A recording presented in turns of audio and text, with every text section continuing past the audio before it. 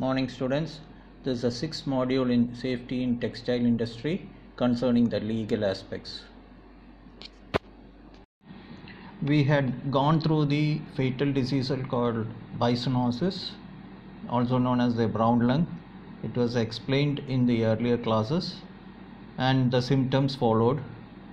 Now, as per the legal aspects, the permissible exposure limit is around 200 micrograms of cotton dust.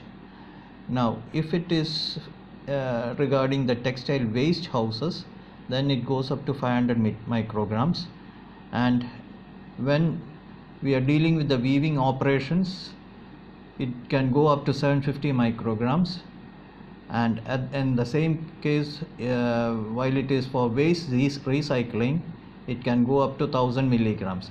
That is the inhalation of cotton dust for a 8-hour day. Now, as per the Indian data available, the impact on children, it's around 26.4% in the carpet weaving units of Jaipur, where the initial study has been conducted.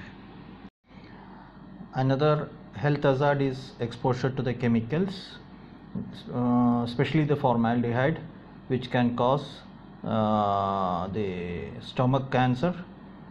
And another serious one will be the thyroid cancer and the nasal cancers.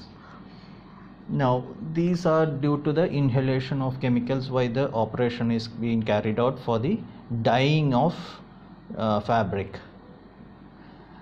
Another one which we have already discussed in the earlier classes is the exposure to noise.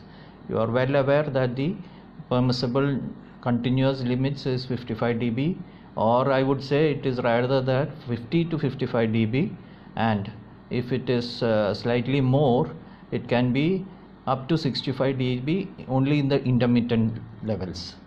If it is going above 70 dB, then you will have problems like loss of hearing in the long run. Now we will go into the actual part of the syllabus, that is the acts and rules and regulations which is being laid out by the Ministry of Textiles, Government of India. I have given the link below for you to follow, and the other slides are being followed. As per the Textile Committee rules of 1965 and under section 22 Act 1963, the central government has made rules for the textile industry, and the powers exercised by it will be as per the section 22. Now, this deals with the medical benefits for the committee employees, and for exercising the powers confirmed by the section 23(2) of C as per the Act 1963. Now, the medical benefits will be as per the regulations of 1968. These regulations shall apply to all the employees of the textile committee, committee employees, medical benefits, regulations 1968. Thank you students for watching this video. Next video we will proceed to the environmental impacts, legal aspects.